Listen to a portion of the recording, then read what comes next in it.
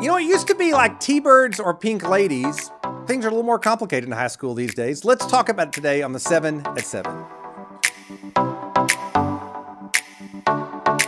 Hey, everybody. Good morning. Good morning to you. Good morning. How are you? I hope you're having a pretty good week. It's been pretty good so far. Oh, the weather's been so great, but they're Beautiful. saying it's about to get a little warmer this weekend. Oh, bummer. I We're know, in such a good bummer. direction. But fall's coming. I mean, that's the good news. Listen, Amen. I'm glad you're here this morning. We're continuing our conversation about how to help our kids have the best things that God intends for them to have in this life. And this week specifically, we're talking about how to help our families and our kids develop healthy relationships, good friendships and family relationships all of their days, because none of us want our kids to be lonely. Yeah, of course. Yeah, no. So today we're talking a little bit about the high school years. And boy, this is a huge time. These 4 years. Yeah. I mean, maybe the most important 48 months that you're going to be putting in with your kid before Yeah. they get ready to leave the house. Maybe so. I remember the high school years. They weren't. I graduated 12 years ago, so they're fading. Those memories Wow. are fading a little bit. 12 years. But they were big years.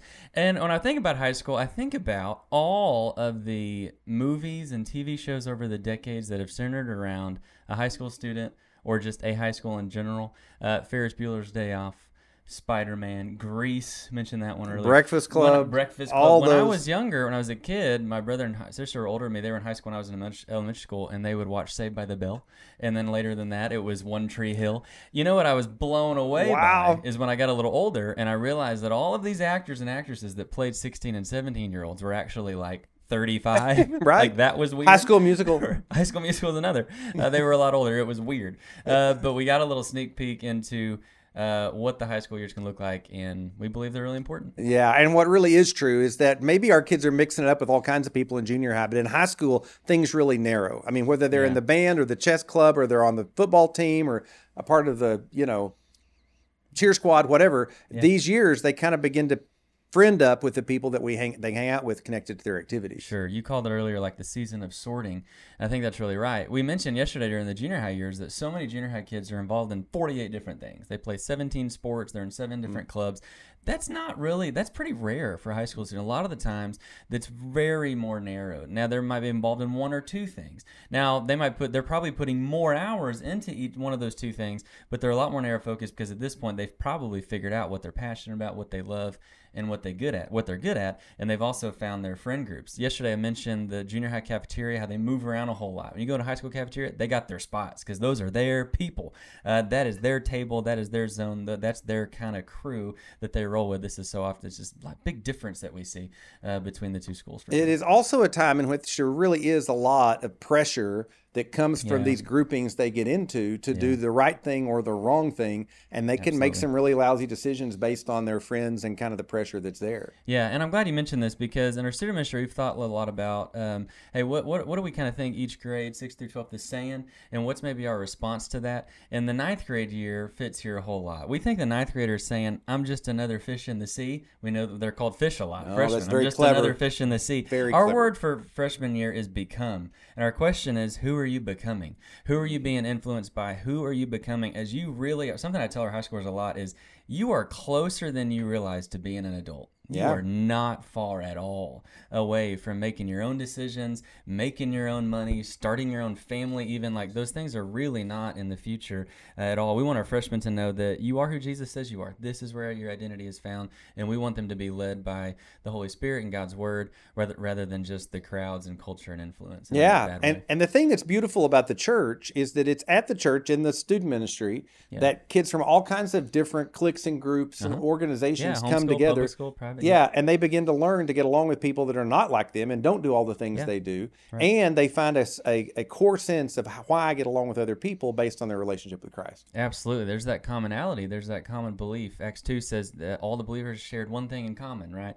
And it is interesting. Sometimes you see the most unlikeliest, strangest friendships appear here at church, whether it'll be through a mission trip or a church camp that we spend a weekend together or something like that. These friendships develop. They're never would have guess that would have happened. And the truth is that friendship probably wouldn't have happened in the school scene, but it happened in a really beautiful way here at church. It is just such a huge thing, Mom and Dad, that you help your kids in the 7th, 8th, and 9th grade to ground their relationships and friendships, their primary friendships within the church family. And man, it pays off when they're in the 9th, 10th, and 11th grade if you've done that work and you've kind of helped them along. Now, we were talking the other day that not only are these friendships between peers that are going on, but this is also a crucial time for family relationships and setting the table for the kind of relationship that you're going to have with your kid and they're going to have with their family for decades to follow. It's true. And I think, man, teenagers get a bad rap.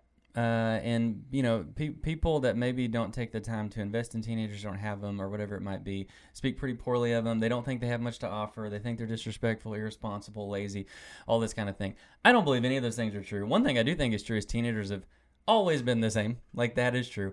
And something that I'm aware of a lot and kind of tell whether parents or maybe it's people that are interested in stepping in to serve is I think teenagers can be intimidating. They can. And sometimes our perspective is all they're interested in, all they want is cool. But what's true is that high school students aren't as interested in cool as they are real. They just want real. They want authenticity. So I think what you're talking about is during these high school years, we're actually aiming to build more of a friendship, especially junior, senior year. But it's going to take some work because what do 99 high schoolers out of 100 say when you ask them how their day was? Good. 9. What'd you do? Nothing. Well, that's not actually true. It wasn't just good. It was actually might have been a total train wreck. Maybe it was a great day, but all you're telling me is good. And then on the other hand, what happened? Nothing? Well, that's not true. Lots happen in your day. So we actually have to dig. Like, we have to model. I think maybe I'd say this. We got to become really good at 2 things. Asking questions and listening. We got to get really good at asking questions beyond just how was your day and beyond just what'd you do, and then listening and offering authenticity in that, offering understanding. Hey, I've been there before. Yeah, that is hard. Giving some empathy. All this is super important. That's really good. And I think that sometimes parents in about 5th or 6th grade, when their kids begin to get awkward and they begin to dig into video games or whatever, parents can kind of check out of conversations with their kids. Sure. And all of a sudden your kid's 16 and you really need to be having important conversations with them, but you've kind of lost that connection. So don't do that. Parents, you got to stay engaged. And you mentioned something earlier about the transition from being parent to being like kind of more of a friend.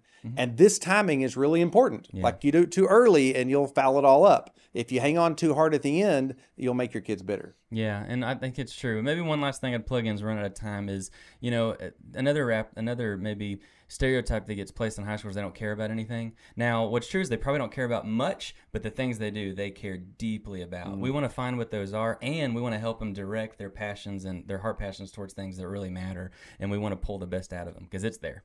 Yeah, well, this is the payoff time. If you've done a good job when they were young and in junior high of helping them to socialize and have friends and be connected both to teenagers and to peers and to adults, then these high school years can be sweet times. Sometimes it's tough. We haven't gotten all right and we've got to really work to make up because, boy, that day they're about to leave your house is coming up and you want to have a great relationship with them before they go off into the world. Tomorrow we're going to talk about that next step. Okay. But for today, thanks for plugging in as we talk about your high school students. If you've got a high school kid, we love you. We're praying for you. We sure want to help you along the way. You guys have a great day. We'll see you tomorrow.